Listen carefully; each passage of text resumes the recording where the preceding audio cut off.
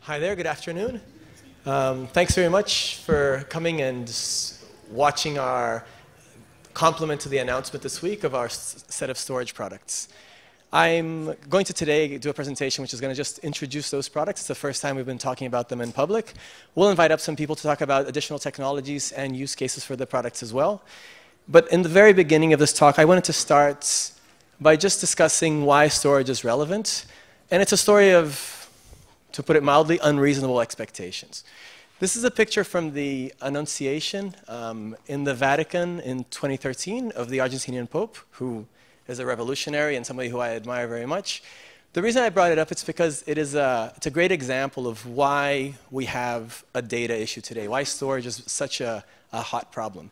You had, I think, 18,000 people at the Vatican watching this, each of them with a handheld, probably doing a gigabyte per minute of data recorded there. So you've got 18 petabytes per minute being generated by that crowd there. This is just one example. I was looking at this bioinformatics talk where they're generating basically 18 petabytes per month of data and need to get that stashed and trying to understand what's the best way to get from where they are today to something that will scale over years of data that they're generating.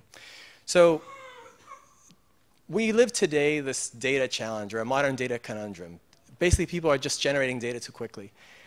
You've got billions of people engaged in global scale creation, either explicit or implicit, because they are either just generating data because they want to, they're taking a picture of their newborns or taking videos of family meetings, or because they are increasingly being logged and captured in transactions that they're doing there. Some of this data is ephemeral, but most of it is not, which means over time this is going to accrue and it will be a challenge there.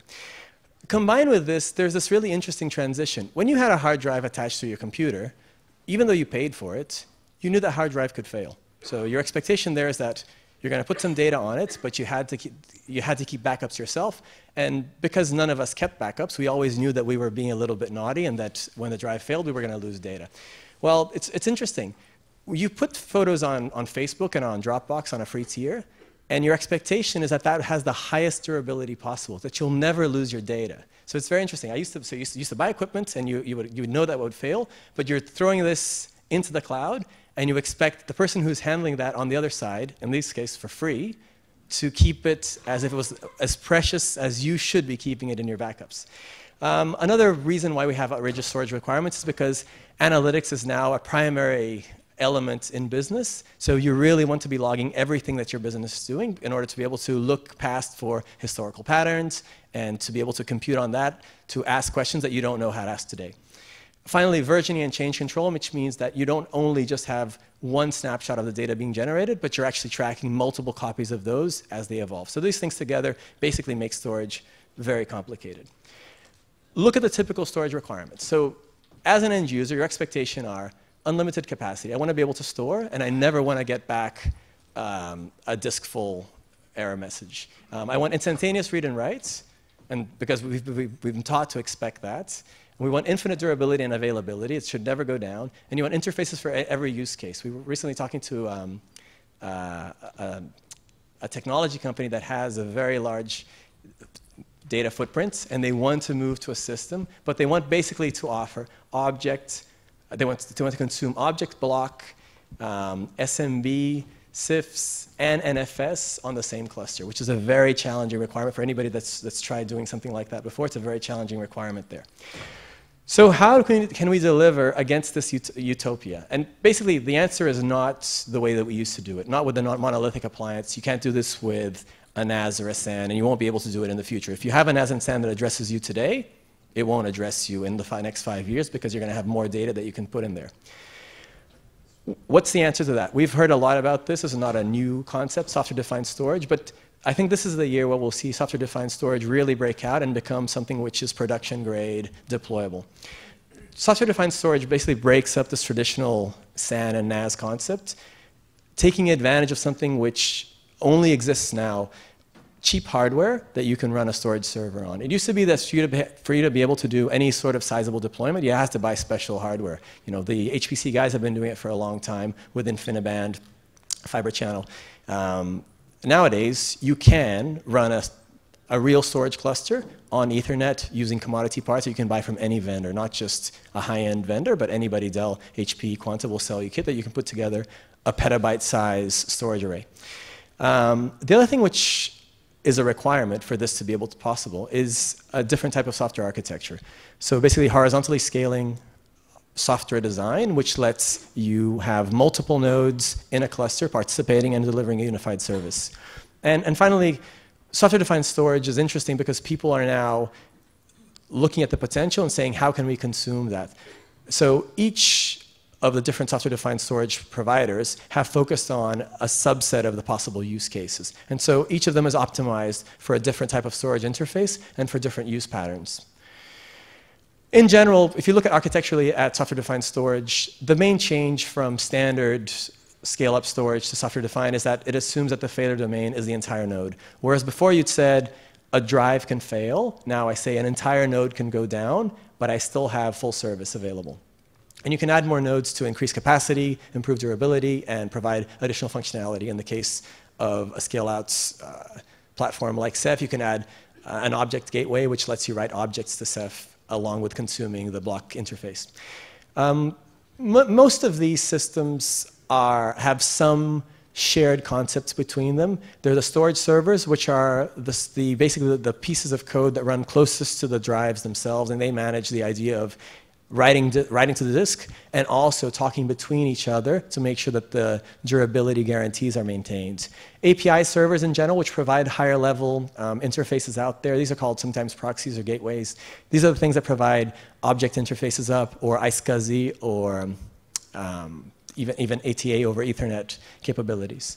And then you've got monitors and controllers that live alongside those that do sometimes scrubbing and data validation. Sometimes it's streaming replication to another site. So you've got some peripheral services there. This is a diagram of how Ceph works. And the Ceph client here is basically what exports a high-level interface there. Fundamentally, the piece that I'm talking about, the object store, is called COSD in the Ceph case, and it's what talks to the drives themselves. You've got monitors alongside and a metadata server which tracks metadata across your entire cluster. What are the typical interfaces that people consume software-defined storage or any type of storage service? Block is the fundamental one. The typical interface which you use to provide block, or the standard interface is iSCSI. AOE is another option. Block is interesting. You tend not to assemble it from multiple nodes at once. You tend to consume block from a single machine. You may consume it from multiple machines for a failover use case, but you're not really expected to be writing to the same block device from two different independent machines. Shared file systems is obviously the most traditional and most used example here. NFS and Samba or SMB and CIFS are the way that those are normally consumed. Shared file systems are very difficult to get right in scale out because it's not so much that offering up NFS and SMB CIFS is difficult, it's maintaining POSIX guarantees that's hard. You know, the idea that you have locking and atomic transactions happening on the file system level is very hard to do in a distributed system. So that just makes shared file systems very difficult, and that's the reason why if you go and look at what specs people that are doing software-defined storage or scale-out storage today provide, normally shared file systems is the last piece that's added, or it's the piece which is still somewhat experimental. And finally, object stores. Object stores are a great trick that we invented in storage to make the end user or the developer think about how they're storing data differently. By default, the end user assumes, or the application developer assumes that they have disk to write to, right? Assuming you have disk to write to is very difficult, especially if you're assuming shared file systems, because you get all these interesting assumptions. Oh, I can write to disk, and other nodes that are part of the cluster can see the same changes as I can. Object stores are different. Object stores, you basically say, I'm generating a blob of data, and I'm going to give it to the object store and get back a key in return. The reason this is an interesting trick is because you're making the application developer think differently about how they're storing, you then can really optimize for that use case. And storing blobs, because of generation of media, because of generation of lots of documents and so on, has become something which is increasingly the way that people program applications. When I started at Canonical 11 years ago, one of the first things that we worked on was basically a homegrown object store to back Launchpad, which is a development environment that we use and that OpenStack has adopted. Now, we wrote this, it's called the librarian. Chris is looking up, what object store did we write? It's called the librarian inside Canonical. It's basically a piece of software which you put all the builds that we're doing on the Ubuntu side, and you're getting back IDs. We have a separate job that then takes those builds and publishes those to the archive. So archive.ubuntu.com is published from an in-house object store. Nowadays, we'd be running that on something like Swift, but we didn't have that at the time, and we had to invent one ourselves. Anyway, the important piece about any way you consume software-defined storage is that there are many trade-offs that are inherent in the design. So some people are going to say, I'm the best for this specific use case. I'm the best object store, I'm the best block store out there. Some of them will say, actually, I can handle multiple use cases, but that is a trade-off. There's no perfect answer. You can't just say, I'm going to deploy one technology, and it will handle low latency. I can run Oracle database backed by this, and at the same time, I can dump objects that are being stored by cashier or point-of-sale systems that are doing atomic transactions on the back end. Like, there is no system that provides you perfect latency guarantees, high availability across multiple sites. You have to choose what you want. Proxied versus direct access is another trade-off there. And the way they are implemented matters. So if you're trying to decide what objects or block or file system you're using in software-defined storage, be aware of how it's designed, because that actually makes a difference. Whether the placement maps are basically unified across all the nodes, or whether the node can decide what data, can basically decide only on the data which is stored on its own disks, like a local placement map. Those things all make a difference, and how the hashing is done. We announced this week, it went out through press, and we've been talking about it to analysts earlier on, our products family, which is called Ubuntu Advantage Storage. The idea here is that you can build on Ubuntu any of the supported technologies that we're using, and we will 24/7 support that together with Canonical Technical Services. So you can choose what technology you want, and we will help you both deploy and manage that and provide you with support when you need it. I'm going to go over each of these technologies just with a slide talking about what the key aspects are of each of them, and then I'm happy to take questions. And for the technologies where we have partners here, I'll invite someone up to talk about them. They'll know much more about it than I do. So Ceph is the first offering that we're producing, and I've listed these alphabetically. So Ceph is the first one that we have announced. It's a converged system. It offers block, object, and experimental file storage. It's known to scale publicly to dozens of petabytes at sites like CERN. The thing which is special about Ceph, it has a strong consistency model, which means that the data is consistent no matter where in the cluster you're asking for it. And that, of course, comes with its own trade-offs. We're providing an integrated dashboard, so you can basically look at what you have on your Ceph cluster, whether the nodes are healthy, how much data is there, and what the growth pattern is.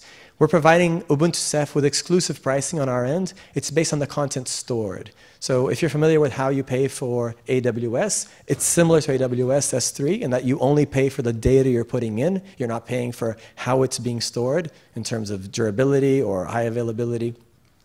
But it's better than AWS because you're not paying for the network traffic like Amazon charges you.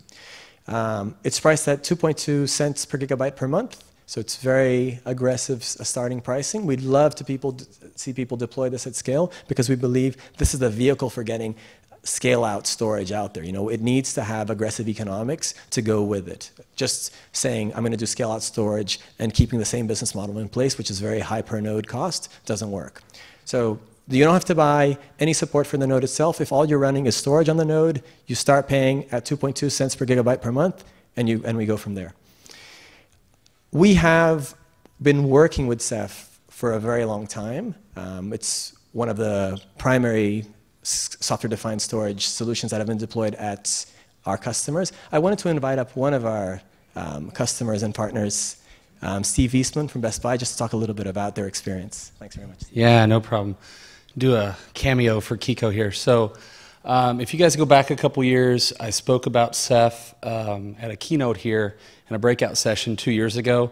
We actually went live. I was looking back through an email. I couldn't remember how far back, but we went live on Bobtail for our first cloud in August of 2012. So long time back. We've learned a lot. We've been supporting it ourselves, engineering it. We moved to really a much larger scale-out cloud recently on Quanta Gear. And so as we moved to that, And the scale is much larger. Our workloads become production.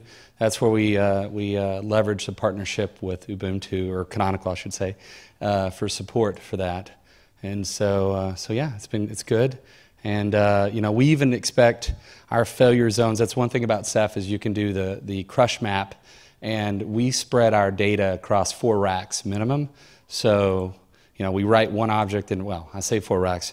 There's a couple different pools, so you can have a pool where you write one object, and then you move it across 2 other racks. You write one object, you move it across 3 other racks. So we have different levels of service in the pools. A lot of the same stuff that CERN spoke about. I learn a lot from CERN, actually. Our engineering team, it seems like every time we have a question, how should we tune this, how should we tune that, we go and we find a slide share from CERN. They're a bit of ahead, a little bit ahead of us there. Exactly, yeah. So CERN tends to solve it ahead of us, which is good. But anyway, so yeah, Thanks good deal. Yeah, and I'll be around for questions. That's great. Thanks very much. So it's fantastic to see a tier 1 retailer like Best Buy adopting scale-out technology and Ubuntu. I'm really proud to be part of that story there. The next one I want to talk about is Nexenta Edge, which was just announced this week, and I want to invite up Michael to talk about it. Thanks, Kiko. So I'm Mike Letchen. I'm the field CTO for Nexenta. So like you said, this is definitely going to be the newest one you've seen, because we went GA on Monday. So if you're curious about something that's newer, but it's actually been in development for about 3 years. This is a brand new scale-out object system that we came up with. It is Swift S3 as well as iSCSI compatible. We've been working, and it just sits as a service on top of any of your standard Linux distributions. So really building it right into the OpenStack system was just ideal for it. A few kind of the key benefits to it as it sets up here. It's got inline deduplication across the entire cluster. So you're going to get a lot less use of that storage, so you're not needing nearly as much storage as you did in the past. To go along with that, we've got compression with it and a lot of the enterprise functionality we had. So for those of you who knew Nexenta in the past, we were very ZFS based. And this was a new system that was using kind of that DNA, that heritage we knew for data integrity and driving forward with that. So by having that, the enterprise snapshots built into it, and then of course a dynamic data placement. With that, it allows us to really reduce the option of things like hotspots. So you don't have to worry about that one node causing a lot more problems if you have that node failure when we talked about it. So that, like I said, it's brand new on it. We're actually demoing it in the booth. So swing on by. We're going to be there for a little while. And I'm sure between me and Kiko, we'd love to show it to you. Thanks, Kiko. Thanks very much. So as Michael's saying, I think the one thing which is very cool about Nexenta Edge is that it builds on knowledge that was basically developed at Sun through OpenSolaris. Although it doesn't use ZFS or ZFS underneath it, the same concepts are there, the same ideas behind ZFS are there, and it's actually an amazing system there. It's Russian engineering and Russian architecture being put on a really interesting problem. The functionality and available basically, the way the architecture works, I think, is actually quite unique, and we're very proud to be offering that on top of Ubuntu as well. The next one I want to talk about is Ubuntu Swift. Now, Ubuntu Swift is our offering based on the native OpenStack object store. It's known to scale to hundreds of petabytes at places like Rackspace. The difference with Ubuntu Swift and Swift itself as a technology is that it was built as an object store primarily, and so it fundamentally is an object store. The model is eventual consistency, which affords very different performance guarantees because you don't have to ensure that all the nodes are updated or synchronized at the same time. And of course, because of that, it affords native multi-site replication because the model is you are eventually consistent. Not all the nodes will give you back the same data, but you can expect to always get a response back. And we're also offering Ubuntu Swift at metered pricing like we do for Ubuntu Ceph. The last technology that we included here is SwiftStack. And SwiftStack is a very interesting product. I wasn't familiar with it when we started on this project about building it out. So I wanted to call up Chris to talk about it. Thanks very much. They're not important anyway.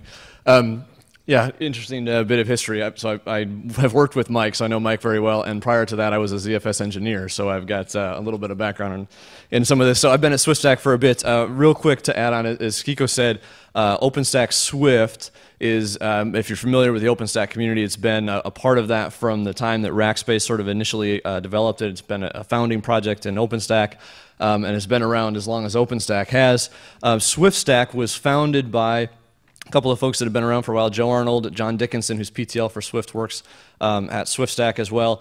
Really, the value that SwiftStack was all about, and really what we still provide, is taking Swift, which is a well-proven, more widely deployed, probably arguably than anything else, object storage, and making it incredibly simple to deploy, to manage, and to monitor. So a quote from Kiko was mentioning one of the genomics folks. We've had Fred Hutch Cancer Research Center and Hudson Alpha here doing a couple of different talks. Brandon Cruz, who was here from Hudson Alpha, said yesterday, we can roll in a 4 petabyte rack and deploy that, have that thing up and ready to run in minutes, literally, with the SwiftStack UI. So we have as Kiko has on the slide there, we have a gateway. Native Swift API, RESTful API is going to be the interface into Swift, clearly, and that's true for SwiftStack as well. We deploy, just so it's clear, entirely exactly the same bits as you would get from OpenStack Swift, but we have an out-of-band management and monitoring controller that sits kind of to the side, if you will. Integration with LDAP, Active Directory, your application integration work, and all of that monitoring, Nagios, Zabbix, whatever that looks like, that you would expect in kind of an enterprise class deployment of Swift, which otherwise takes a bit of some significant skill to kind of roll your own at that scale. So I think that was most of what I was going to say. Anything I missed? No, and you should stay around because there will be questions for you, I'm sure. Yeah, I will stick around for some questions. Thanks, Kiko. All right. Thanks very much, Chris. All right, so this is the content that I had. I mostly want to take time for us to actually answer questions there. Scale-out storage is the next revolution. We've been busy disrupting compute across the data center. People have been looking at OpenStack now as something which they understand and they're familiar with. You use Nova as a replacement for proprietary VM launchers or VM managers.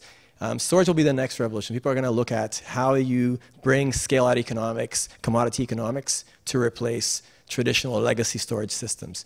Storage is not a straightforward problem. It's never been a straightforward problem. I worked on Lustre about 18 years ago, I think, 15 years ago. And at that time, I was just aware how much tuning and work had to go into a very large cluster, running Lustre. And we've come a long way in abstracting that complexity away and making for simpler deployment and simpler management. But the truth is, there will always be important trade-offs involved, depending on how you consume the storage. And different technologies will have different sweet spots. You can't use the same tool for everything and expect to get the same performance. The underlying point is that Ubuntu brings it all together, fully supported by us. So you can count on us to deliver any technology that we're offering. That's basically it. I'd like to open up for questions if people have questions around how the offering works or how the technology works.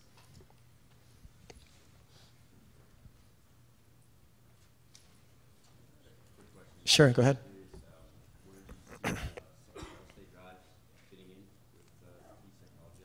So SSDs or key value? Sorry, I didn't ask. So basically all of these were built in an era where solid-state drives are already a reality. Low-cost SSDs. And so many of them will come with guidelines for deploying special, some of the services. For instance, on Ceph, you tend to store metadata on the SSDs. In general, you could do SSD-only clusters and expect to get much, well, the performance delta that you get on SSDs on a single machine, but across the cluster. I think as SSDs move to becoming cheaper and cheaper, you'll see HDDs as being basically backing for them, or even cold storage for them. But for the hot parts of the workload, they'll stay on the SSDs. And I think that's what Best Buy is aiming to do on their deployment there. Do you want to talk a little bit about that, Steve? Yeah.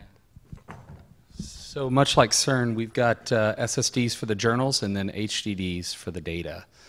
That's our current scale out. We're working with also some pools and testing that are all SSDs, but they're not performing quite as well as the, so we're losing some percentage, so we're still working on that, and we're meeting with other people here during the sessions yesterday talking about that. So if they were performing, what would you use them Yeah, again, we would use them. We would have different pools where we would for the higher IOPS. So we would be giving tenants and giving VMs, thousands of IOPS versus a few hundred IOPS. And I think that was in line with what I saw from CERN yesterday. Was it? Yeah, I think it was yesterday, where they have kind of like a general purpose IO that they're giving all their tenants, and that's kind of what we're doing right now. We have general purpose IOs, but we'd like to provide services like you see on Amazon EBS, right, where you've got, thousands of IOPS a second per VM, and be able to scale that out, be able to do it at scale and at economics that makes sense, like the kind of economics you showed earlier. So for support. So. Thanks very much, Steve. Yeah.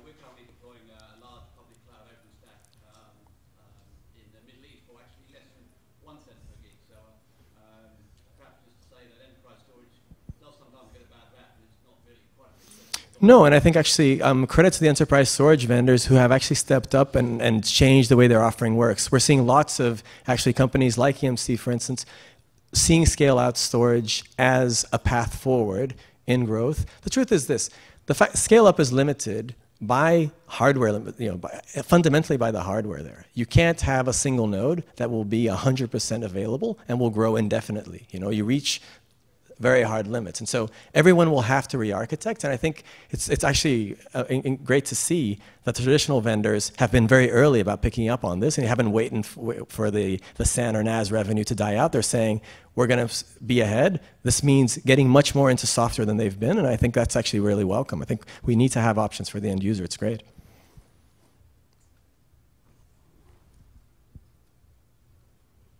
Yeah? What management package are you using for Ceph? The question was, what management package are we using for Ceph? So are you asking about the dashboard or how it's deployed?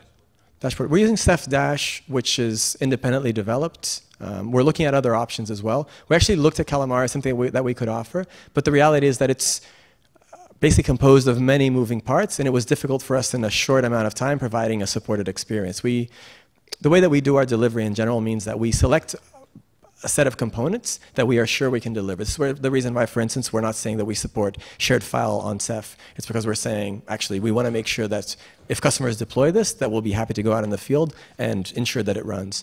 So we're providing a standalone dashboard that's been developed independently. We've put our own engineering on it as well. All the deployment is done through our tooling, and so you can basically, with the same facilities that we provide for OpenStack itself, which are Juju and Maz, deploy at scale, scale it up afterwards, increase additional nodes, add gateways without having to worry about configuration or keeping it all consistent across the nodes.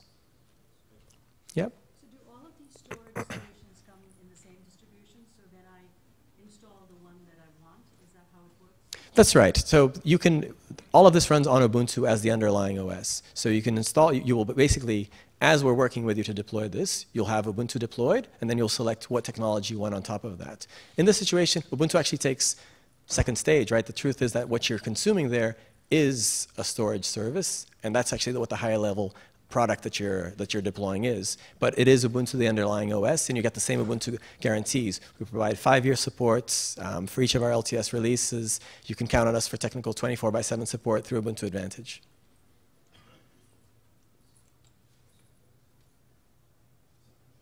Who here has actually live software-defined storage deployments where they're working or at where they're doing the research? What do you guys have?